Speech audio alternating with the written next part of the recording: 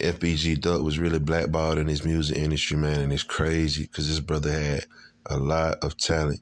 He was the first artist that was major that co-signed Sexyy Red before she blew up in the music industry. She didn't have no money. She had $15 to $30, and she used that for gas money to link up with him for a video shoot. She blew up. Now you see her in the pictures getting kissed on by Drake and other artists such as NLE Chopper. But they only use that for a promotion and marketing tool to help get her name out there. And it's helping her. Shout out to her and shout out to the other people in the game that's supporting her, you know what I'm saying? But if she wasn't famous and she was getting kissed on by these different dudes, y'all already know how they would talk about her, But she make that gutter music. I think she a dope artist. But the whole point is FBG Duck was the one that supported this young lady from the trenches. He could have looked at her like a groupie. He could have passed her up. Nah, she a hood booger. I don't want to rock with her. I'm doing my thing. It's my time now. She ain't got no money to pay me to be in no video with her.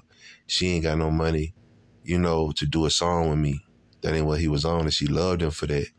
When he passed away, she said, "Long live FBG Duck." And she also said that she loved him. Duck was a powerful person.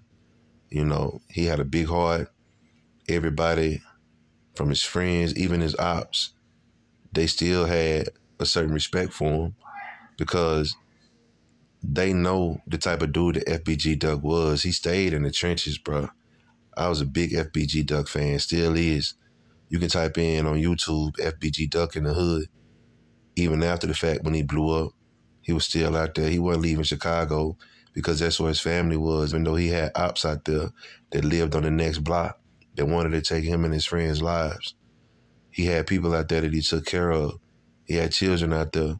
When he lost his life, he was actually downtown buying some designer clothes, some very expensive clothes for his son's birthday.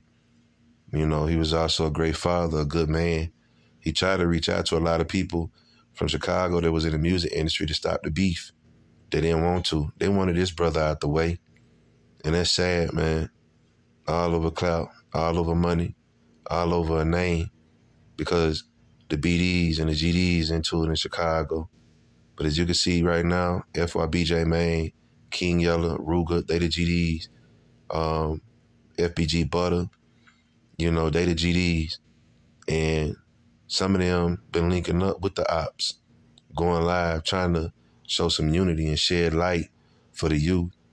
And that's a good sign. This is something that FBG Duck would respect, but you'll probably never see people like Lil Durk and his other guys to come together with these people because it's too much of an image. It's too much pride there. They'd rather beef and make sneak disses.